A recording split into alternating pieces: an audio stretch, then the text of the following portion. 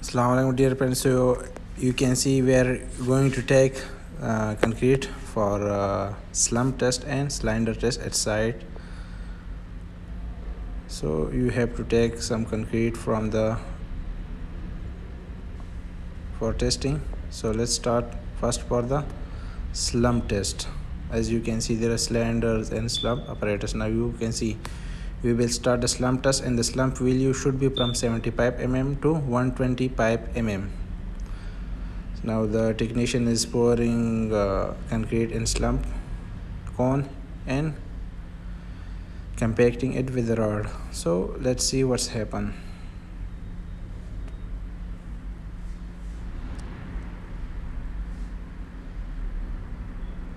That's great.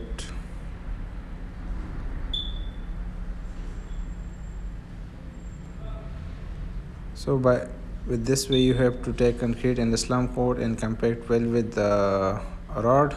After that, you will have to remove the cone to check the slump value. So here we are going to remove the cone to check the slump value. So let's see what's happened. It will be pass or fail, slump will be high or low.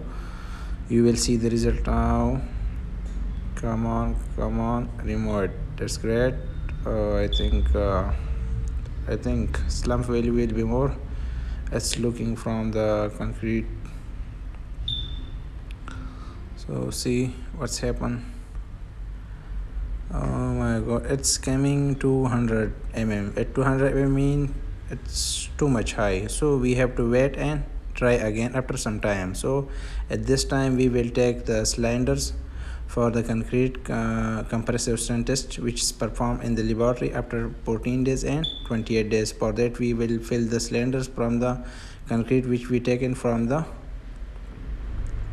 concrete mixture, and after that we will perform again the slump test.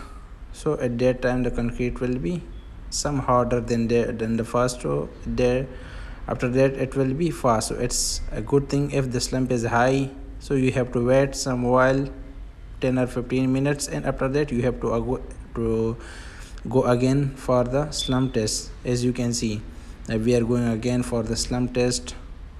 So let's see what will happen this time. The technician is pouring the concrete in the slump cone, and I told him to compact it very well with the rod. So now he is compacting the concrete with the rod. After this we will check the slump value. What will be, inshallah this time it will be passed, and it will be as per standard value means from 75 mm to 125 mm. And I will also share the delivery note so in the end of the video, so you can see the delivery notes, what's mentioned on the delivery notes. So maybe you will get some idea.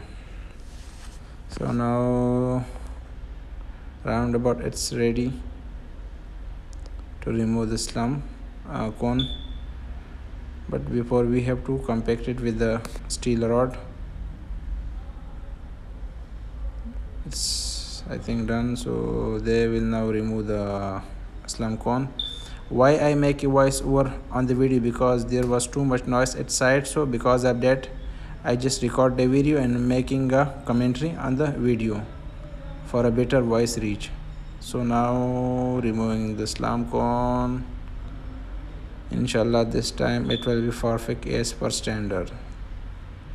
That's great. I think it's time it's okay as per standard. So see what will happen this time.